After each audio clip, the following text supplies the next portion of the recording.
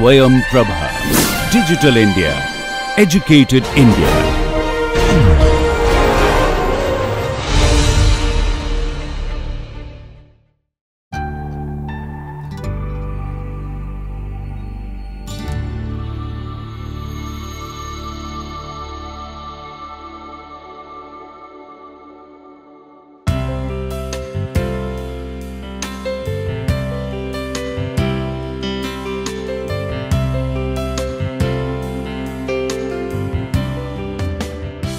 Welcome to the lecture on physical modeling of isothermal and non-isothermal system. So, we talked about the Reynolds as well as the Froude similarity, and in this class we will talk about the aspects of physical modeling when we talk about the isothermal as well as the non-isothermal system. So, when we do the aqueous modeling, so we will also discuss about it in our later classes. So, in that case we take the water as the common fluid, and if you talk about the modeling, so it can be done either in an isothermal manner, or you have to take even the thermal considerations. So, in that case the thermal similarity has to be kept in mind. So, how which type of dimensionless numbers are going to come in these cases. So, in this lecture we are going to have the brief discussion about those aspects. So, as we know that you may have the counter with the either the isothermal system or the non-isothermal system. Isothermal system means when we are not taking into account the temperature difference, we are just ignoring the effect of the buoyancy forces, or we are ignoring the effect of any kind of temperature gradient in the melt. So, that kind of system is basically the isothermal system, and in these cases the importance and validity of Reynolds and Froude modeling criteria can be examined by considering the relevant forces acting in TUNDISH model system with isothermal flow. So, basically you will have to examine these Reynolds as well as the Froude modeling criteria. So, as you know that the forces which are normally taken into consideration in these cases are the inertial forces, viscous forces, and the gravitational forces. So, we know that we are basically also certainly must be knowing about these role of these forces. So, if you talk about the inertial force, so they give rise to the convective flow or the convective momentum transfer. So, basically these things take place because of the inertial forces. Then you have the viscous force. So, viscous force will lead to the viscous or diffusive momentum transfer. So, that is how these viscous force role becomes. Now, what happens that you may have either the laminar flow or maybe the turbulent flow. So, as you know that in the laminar flow the molecular viscosity of the fluid causes the exchange between the adjacent fluid layers and result in the diffusive momentum transfer. So, that is what the trait of the laminar flow is, and in that you talk about the molecular viscosity also. So, that comes into picture in the case of laminar flow. Whereas, in the case of turbulent flows, if you recall, then here the diffusive momentum transfer is not only because of the molecular at the molecular level or exchange of the molecules, but it will be also because of the exchange of eddies. So, eddies are of different length, and they are exchanging that over the relatively large distances known as the eddy lengths. So, that basically is of very large value. So, that is what is happening in the case of the turbulent flows. So, in the turbulent flow, the diffusive momentum transfer depends upon the effective viscosity and not on the molecular viscosity. So, basically what happens that when we talk about the effective viscosity, so it will be nothing but the summation of the molecular viscosity and the turbulent viscosity. So, the diffusive momentum transfer, which will be calculated, it will be basically based on these both these factors, like you have molecular viscosity as well as the turbulent viscosity, and both taking into account.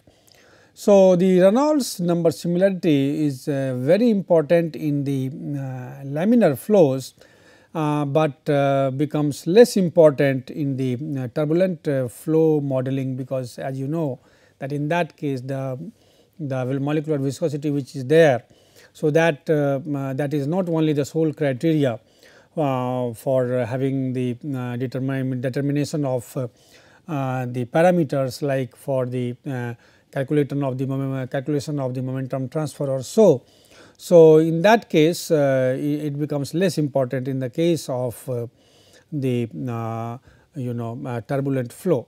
So, Froude number is important where both inertial and gravitational forces are acting on the fluid. So, if you look at the other number, the Froude number, so in that we know that it is a ratio of inertial to gravity force, gravitational force, gravity force. So, in that you have this is becoming important when both these forces are acting on the liquid. So, that time your Froude number becomes important, and it becomes important in those cases, especially its use is there in the case of inclusion flotation, because in the case of inclusion flotation the particle shape which we take it, and the particle which is there inside the melt. So, that is that will be subjected to these forces, and they will try to coalesce, or they may try to float. So, this Froude number, that this Froude number similarity, that is to be taken into account when you have both inertial as well as the gravitational forces are acting, and mostly they are useful when we talk about the inclusion flow modeling. So, if you talk about the momentum balance equation, if you recall, so your momentum balance for the turbulent flow in the TUNDISH, because in the TUNDISH normally the flow is considered to be turbulent itself. So, your momentum balance equation will be it will be like rho Vi Vj upon rho xj. So, this is your steady state momentum balance equation.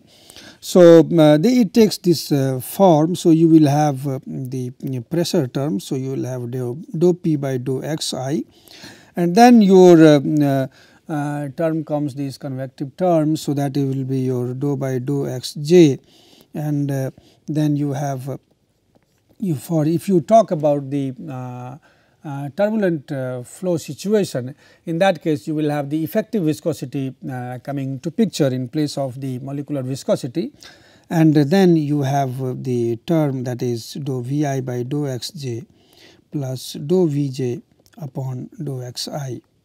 So, that is how your momentum balance equation for the turbulent flow looks like. And if you try to analyze this, if you go for the dimensionless form of this equation, then it will yield the dimensionless number, and that will be in the laminar case you are getting the Reynolds number, and in the case of the turbulent flow you have the origination of the turbulent Reynolds number, and that is denoted by Reynolds number T. So, that is your turbulent Reynolds number that is found, and it becomes rho VL upon eta effective. So, that is how this number, this dimensionless number, number is defined, and for for having for maintaining that similarity between two Tundishes which have the turbulent flows. So, you will have to see that there must be similarity. Each term in the dimensionless form should have the same value in both the systems. So, in the model as well as in the actual system, each term must be same, and it is assumed that when you are talking about that kind of system, in that case, apart from the geometric similarity, your turbulent Reynolds number also should be same. So, that has been found by many authors. It has been there has been modeling studies, water modeling studies carried out by many researchers, especially by Sahai and Emi, and then apart from that there are many researchers who have worked on this, and they have found it that this Reynolds number, turbulent Reynolds number, that also should be the similarity in this in the value of the turbulent Reynolds number should also be maintained. Coming to the non-isothermal system. So, in most of the cases the system becomes non-isothermal because the temperature cannot be said to be uniform. So, in actual practice the system is non-isothermal because the temperature is varying. So, in actual continuous casting practice the melt flow conditions may become non-isothermal because of many reasons like heat losses. So, heat loss may take place either from the top surface or from the walls. So, there may be heat loss from these places. So, that will lead to the change in the temperature. So, the situation cannot be said to be completely an isothermal case. So, then other cases may be like temperature of the inlet stream into the Tundish, it is different from the ladle. So, whatever is entering, so that is different from that ladle. So, that or there may be the temperature variation at the Tundish inlet stream and at some of the corners inside the Tundish. So, because of these temperature differences, the buoyancy comes into picture, and it has been seen that when such is the case. So, when we talk about the such cases, in that case the non-isothermal aspects are to be taken into account. So, you will have to see that you will have the different kind of dimensionless groups will be coming, whose considerations will be there for having the similarity analysis. So, so it would be useful if water modeling could account for the non-isothermal aspects of fluid flow phenomena. So, you will have to have the considerations of these non-isothermal behaviors which remains in practice. So, if you go to the non-isothermal system,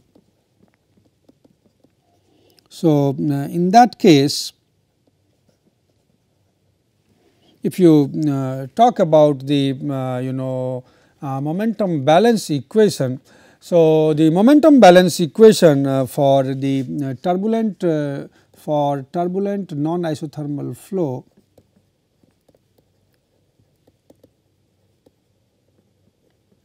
your momentum balance equation will go like this. So, it will be dou by dou T of rho Vi plus you have dou by dou x j of rho Vi Vj, and then that will be equal to dou by dou xj of eta effective, that is your effective viscosity is coming to picture in place of molecular viscosity in case of turbulent flow. Then you have dou Vi upon dou xj plus dou Vj upon dou xi. So, and then you have the pressure term, that is dou P by dou xi, and in here you will have another term is coming because of the difference in the density. So, it will be rho minus rho reference, and it is multiplied by the Gi. So, this is taking that buoyancy force into account. So, this term is basically taken into account for the buoyancy force per unit volume.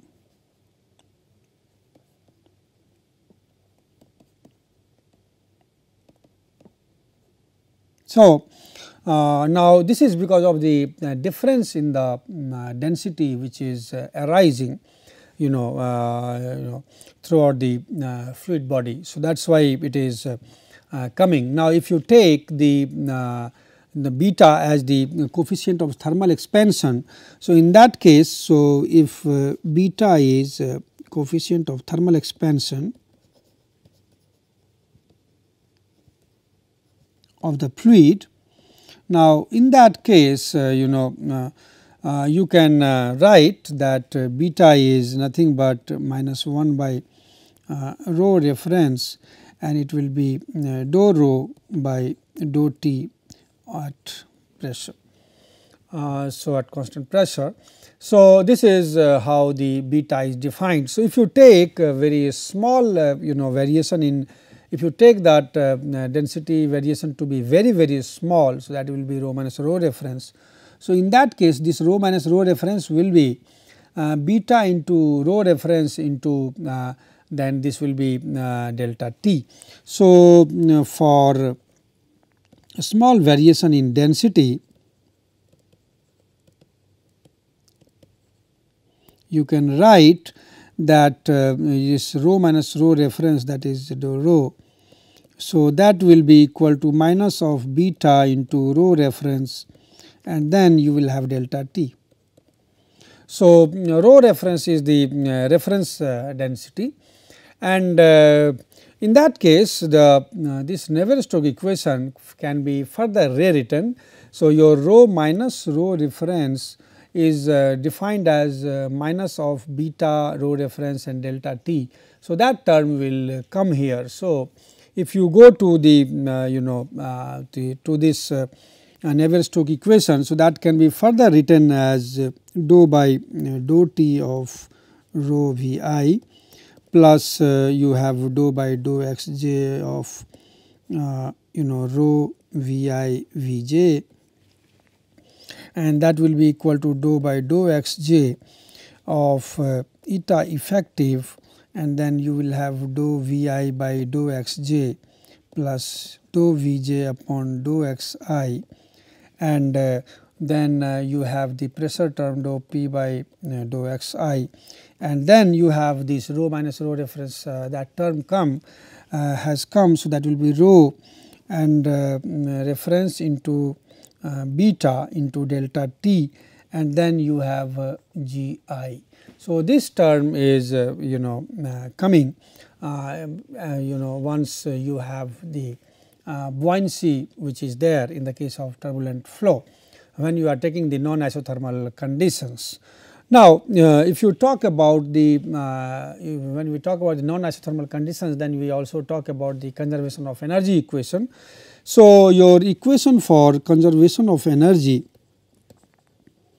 so that will have its own form, and it will be like dou of rho Cpt upon dou of T, and then you will have rho dou of rho Cp T Vj upon dou of x j. So, that will be equal to dou by dou x j, and you will have k effective and dou t by dou x j.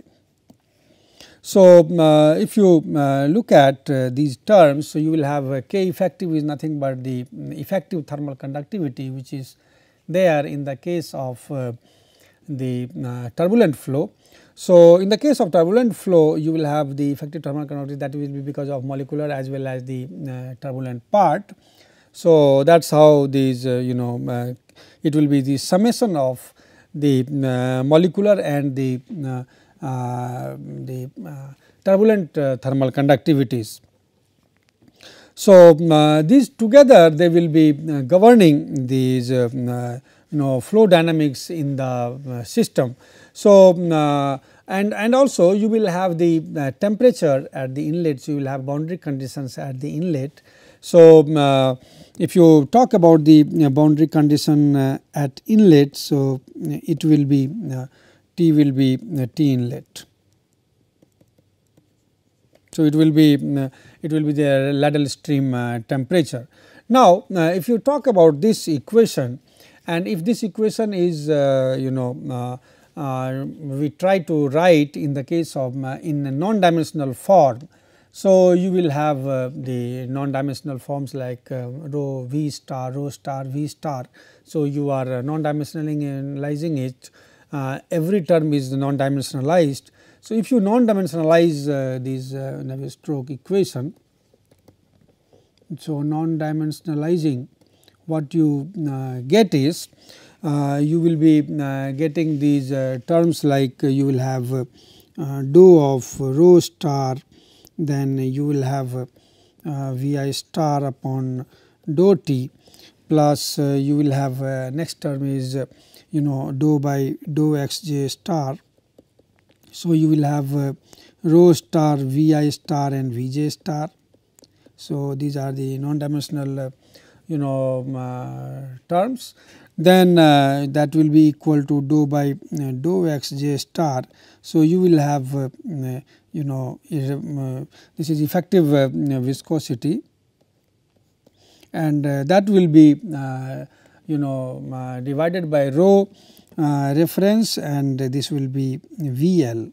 So, that is coming from this side. So, that rho reference VL will be coming to this side. So, this is beta reference that effective viscosity divided by rho reference VL. So, this is nothing but the Reynolds term that will be coming here, and then you have dou of Vi star upon dou of xj star plus dou of Vj star upon dou of xi star. So, that is non-dimensionalizing these terms.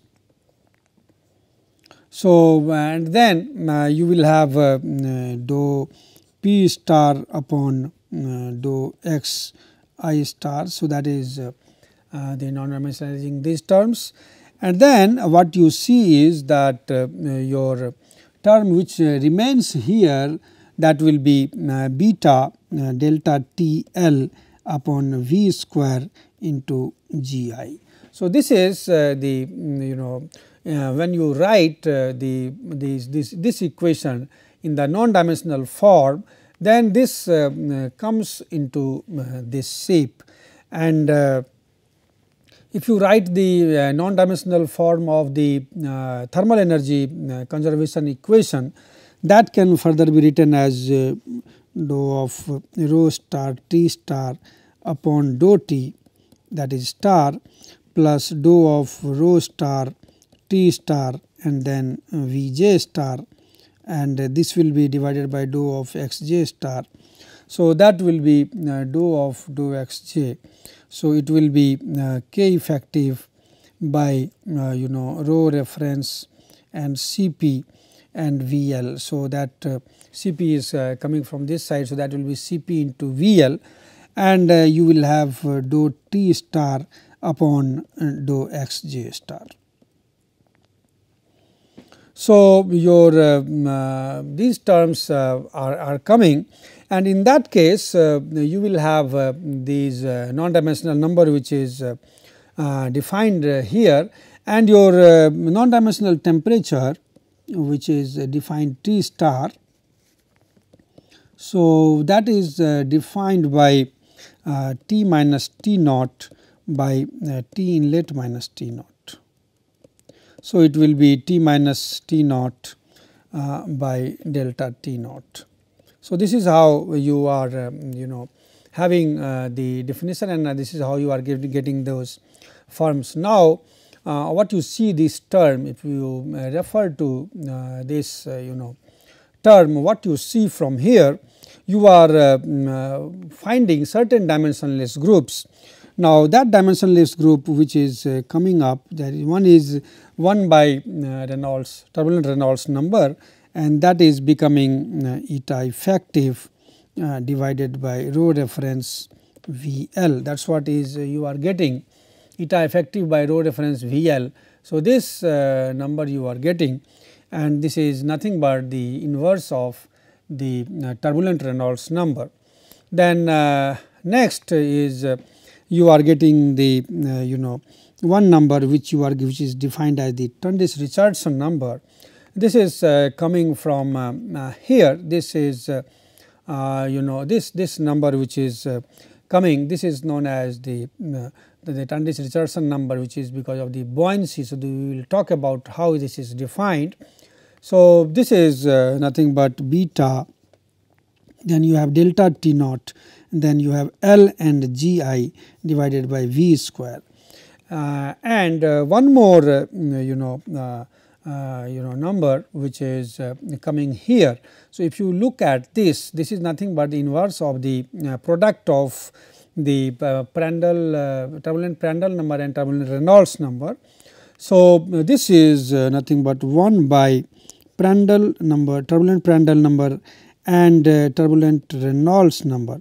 So, this comes as, so this is this term, this is K effective upon rho effective. So, you will have K effective upon rho reference, and you have Cp into V into L. So, what you see is that Cp by K. So, K mu comes like that. So, so that is your Prandtl. So, this is this is the inverse of this product of these two numbers, that is turbulent Prandtl number and the turbulent Reynolds number. So, these are the dimensionless groups which are coming when we talk about the non-isothermal system, and they need to be constant, and it is coming when we talk when we derive these thermal energy balance equation. So, already we have seen that the Reynolds similarity has to be there. So, and if you see that if the Prandtl number is assumed to be constant, in that case that similarity is also maintained. So, that is also satisfied. The only number which needs to be satisfied is the this number Tu, that is TUNDISH-Richardson number. Now, if you look at this number, so it is nothing but it can be related to somewhere, it is related to the Froude number. So, Froude number is V square up this. So, if you take this term, so you have only this term extra. So, basically it has certain similarity with the Froude number. So, if you look at this TUNDISH number, so if you see this TUNDISH number is nothing but you can write it as Grasov by Reynolds square. So, this is this number is given that Richardson number, TUNDISH-Richardson number. So, if it is nothing but it is coming as GL beta delta T naught divided by V square. So, it is nothing but the ratio of the buoyancy force, and that will be divided by the inertial force. So, this buoyancy force is resulting from the non-uniform temperature distribution inside the TUNDISH, and this basically causes the flow profiles to be changed many a times. So, it has been seen that because of this the flow profile in the TUNDISH will be changed as compared to what is being seen in the case of the isothermal system. And so, it is said that if this is satisfied, so this needs to be satisfied if the similarity has to be maintained. So, it can be concluded that if you maintain the constancy of these TUNDISH Richardson number, then the it means the ratio of the buoyancy force and the inertial force is satisfied. So, that will be of the two system will be same, the ratio of these two forces, and it will be satisfying the dynamic similarity of the model as well as the prototype. So, this when we talk about these non-isothermal system, there is another additional this type of one more dimensionless form, a number is coming into picture, that is your Richardson number. So, we can see its effect, how it affects. So, when we talk about the studies on the heat transfer studies inside the TUNDISH, then we will have a view of its effect. Thank you very much.